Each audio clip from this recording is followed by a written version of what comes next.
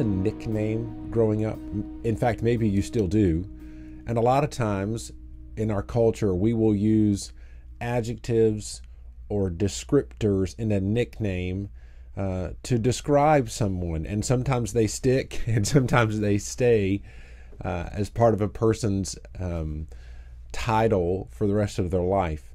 Well, this is interesting because this past Sunday, we were working through our continuation in our Psalms of Summer series, and we looked at this idea of trust.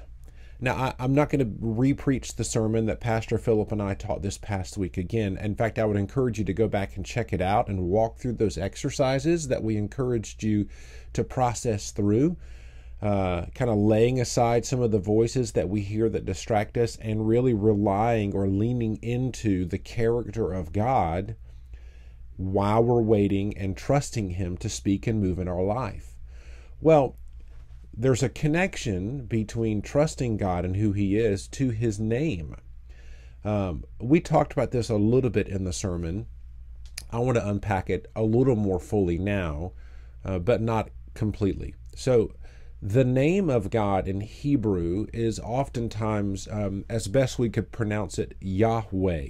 It was made up of four consonants or letters in the Hebrew alphabet, and it was more easy to write, but it was difficult to pronounce, and as best that we could say, it would be Yahweh. Well, even more interesting, there was so much fear around violating the second commandment, is that even when they would come to the name of God or to write Yahweh, they would skip a letter, and out of fear of violating or taking the name of the Lord in vain. And in fact, you may even from time to time see somebody today that rather than writing the letters G-O-D, they may write G-D. Listen, it's not a violation of God to write His name out, but that is an example of somebody that's even today trying to be extremely respectful and reverent to the name of God. I'm not recommending you do that. I'm just giving you a little backstory. What's more important, though, I want to go back to the idea of the nicknames. There were a lot of names that were used to describe God throughout Scripture. El or Elohim is probably the most commonly used name of God. We see it all the way back in Genesis chapter 1. But more interestingly to me is when we walk through the stories of the Old Testament and we see these encounters where God has interacted with His people, we see that there is an act of worship or acknowledgement of God's authority, and then a descriptor.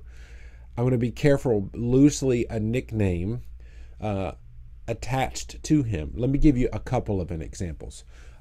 Genesis chapter 22, this is Abraham and having this encounter with God, and God providing for him this ram in the thicket when he was called up on the mountain to sacrifice his son Isaac.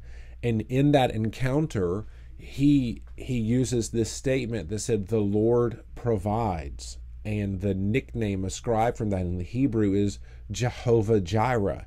And in fact, you may even have been familiar with some worship songs. For example, I think Maverick City Music has a song right now that uses that Jireh, that name of God or the adjective of God that really helps us press into Him as our provider. And I think that's that's beautiful. In fact, it's an encouragement for me and for you to remember, yes, He is our provider. He is our sustainer. Another example that we could see, this is Judges chapter 6, the story of Gideon. And in that encounter of Gideon in Judges chapter 6, Gideon uses another adjective or descriptor that becomes another name. Again, play on words, a nickname for God. And he says, "The Lord is our peace." And this would be the name for Jehovah Shalom.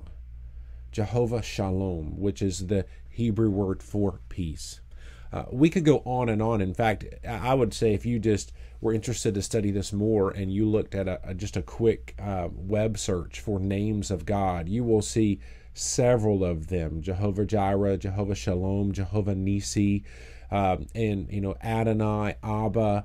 There's so many different names, and the importance of them is this: each one of those names help us better unpack his nature. And one reason that is important is the more I better understand the nature and the character of God, the better I grasp his love, grace, and mercy. And in fact, down the road, I better even understand myself because I'm made in his image.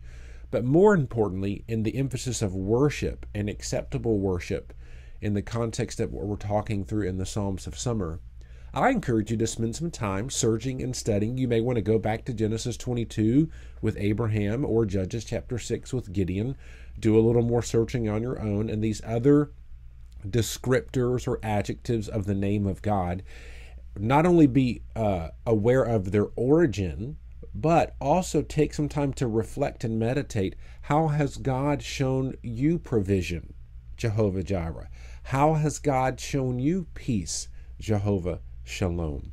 And on and on and on. And you can internalize and see and observe him displaying that character, that nature, that power and authority in your life today, because he is the same God today as he was yesterday, as he will be forever.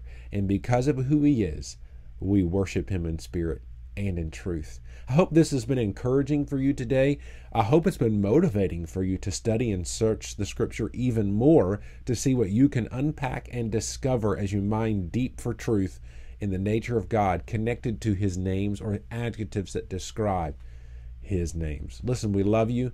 We care for you. We'd love to hear from you. Check out our website. Get some more information about who we are as a church. Also connect with us if there's some way that we can serve you. God bless you and have a great day.